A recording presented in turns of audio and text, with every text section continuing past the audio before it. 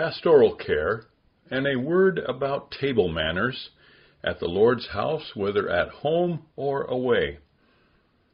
Okay, it really was our own fault that we didn't go to the Lord's Supper that day. With a computer map and directions in hand, we took off for church in the area of Hutchinson, Minnesota. Judy and I were not late. In fact, we made it with a minute to spare. We signed the guest book, shook hands with the greeter, received a bulletin, and entered the sanctuary. Naturally, we got the looks. After all, we were visitors, and this was our first Sunday there. We found a pew and sat down. It was a communion Sunday. It was a Lutheran Church Missouri Synod congregation. Then there it was, a note in the bulletin concerning attendance at the Lord's Supper.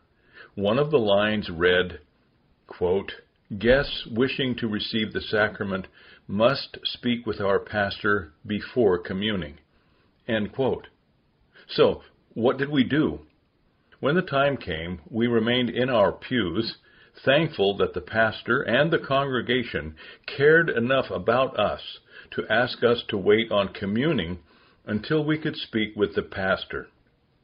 On the way out of church, at the end of the service, I thanked the pastor for the loving practice of the biblical doctrine known as closed communion.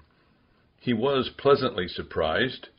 Likely, pastors don't receive such thank yous very often.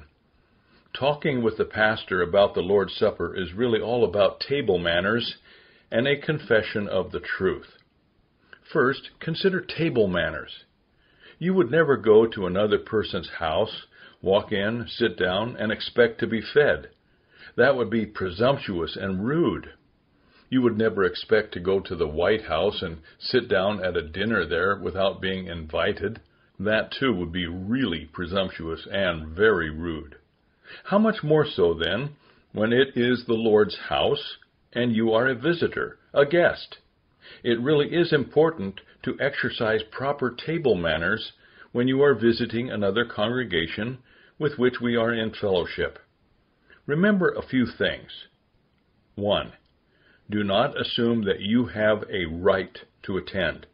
That is, that you are somehow entitled to go to the Lord's Supper at that place. 2. If you would like to go to the sacrament of the altar at that place, try to contact the pastor a day or so prior to the service. And please don't wait until 5 minutes before the service begins. 3. Don't be offended if you are asked to speak with the pastor before attending the Lord's Supper. 4. Be respectful and understanding if you are not given permission to commune there or if you are asked to wait. So, consider the opportunity that you're going to be given by speaking to the pastor. It will be an opportunity for you to make a confession of the truth of what you believe. Perhaps he'll ask you some questions. What sort of questions? Well, here are some that might be asked, although not all of them are going to be asked. Questions like this. What is the name of your home congregation? Is your congregation a member of another synod? Who is your pastor? Would your pastor approve of your communing here? Are you a confirmed member of your home congregation? Are you a member of a lodge or unionistic society? Are you under church discipline in your home congregation? Why do you desire to commune here? What do you hope to receive in the Lord's Supper? Are you prepared? Finally, a question like this might be very helpful for you and for others. Would you be angry if I asked you to wait before communing here? Holy Communion is given and intended to be a blessing. Christ himself has given his very body born of Mary and the blood he shed on the cross as a last will and testament to his church, a gift of his body and his blood along with the bread and the wine in the Holy Communion. It is given so that you may receive the body and blood of Christ, the bread and the wine, the forgiveness of your sins, a quiet conscience and peace, hope, joy. Your communing is also a horizontal thing. In other words, with other people who are attending the Lord's Supper there that day as well. You are stating that you believe, teach, and confess what that congregation believes, teaches, and confesses.